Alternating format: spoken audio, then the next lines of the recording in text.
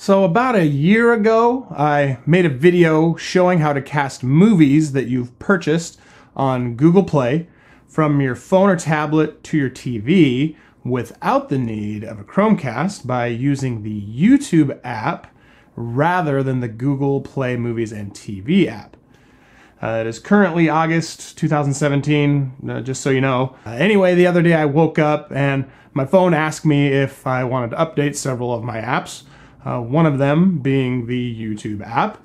And this latest update, Google has made some somewhat significant changes to the user interface, which has changed things from the way I show them in my original video. So let's take a look at it.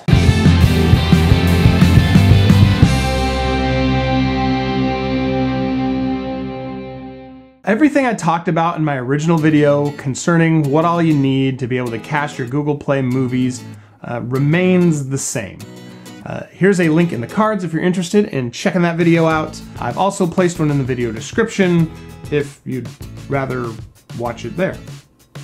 In order for this to work, you still need to have your smartphone or tablet connected to your home network, as well as have a smart TV with the YouTube app on it, or some other device connected to your TV with the YouTube app on it, such as a game console, a Roku, satellite or cable TV box, or a Blu-ray player, or something.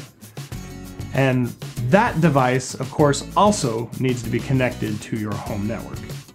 To cast your Google Play purchases to your TV, you simply need to open the YouTube app on your smartphone or tablet and be logged into your Google profile. At the bottom of the screen, there is now a library folder icon you can tap, which then takes you to this menu. One of the options here should be purchases, which you can then tap, and you're now in your library of Google Play movies.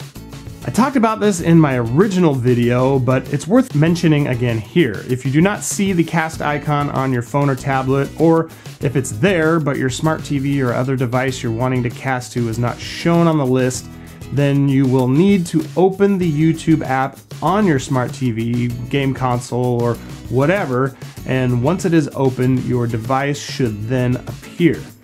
Tap on the device you want to cast to, then tap on the movie you want to watch, and tap play to cast your movie.